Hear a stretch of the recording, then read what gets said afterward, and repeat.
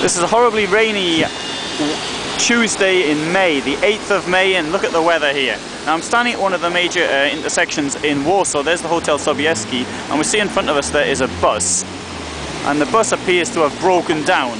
I mean, what an unfortunate place to break down. It's completely blocked the traffic coming into the centre of Warsaw from the south, from Katowice and from Kraków.